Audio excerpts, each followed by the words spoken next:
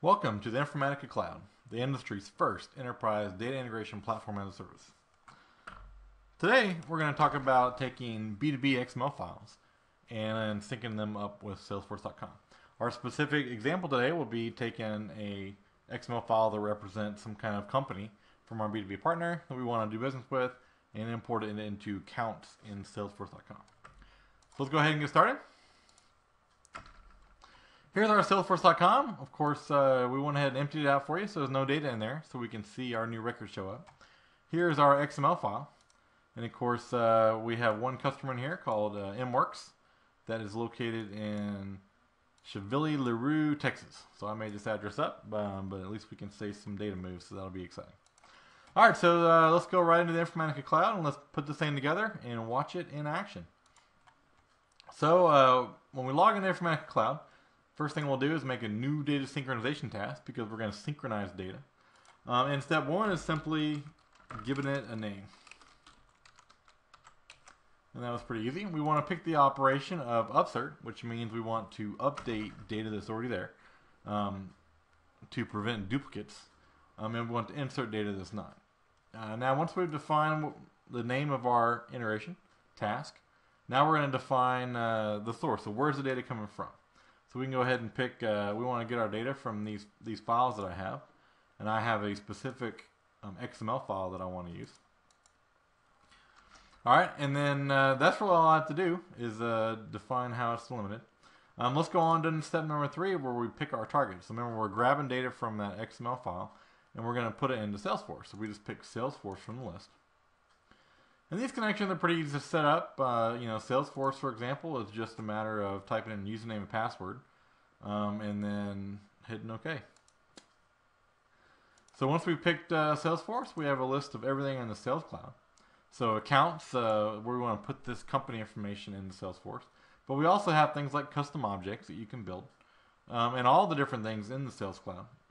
Like there's some campaigns and contracts and contacts and opportunities and products and price books and tasks and on and on. And of course you can relate objects together with just this one button. So right now what we've done so far, we're halfway through our wizard. We've defined what this is. We've defined it's coming from our XML file. It's going into Salesforce. A data filter is where we could define only certain data that we want to come and bring over from our XML file. But in this case we want it all. So we can define, next step, our field mapping.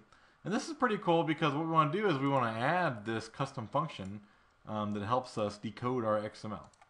Right, so mine's called SVXML, and I want to simply drag it over to the input.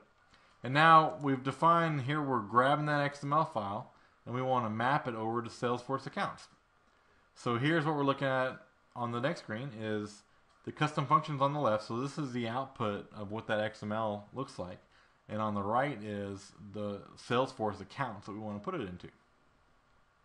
Right, so it's just now a matter of drag and drop. We can take our ID and match it over. And this provides that cross-reference between systems. Other things that we can do as far as mapping is we have things like a zip code. We can grab over. There's my fax number.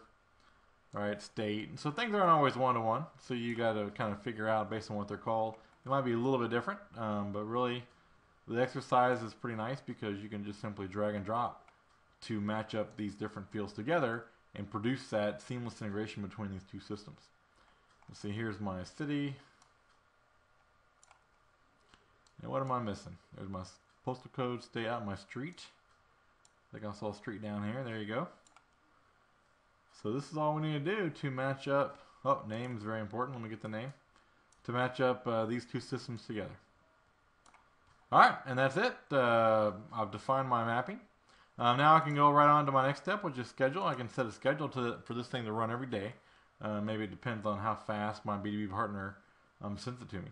I could do it every couple minutes, which I might not want to do because I doubt the partner's sending me new stuff that fast. Or I could do stuff, monthly or weekly.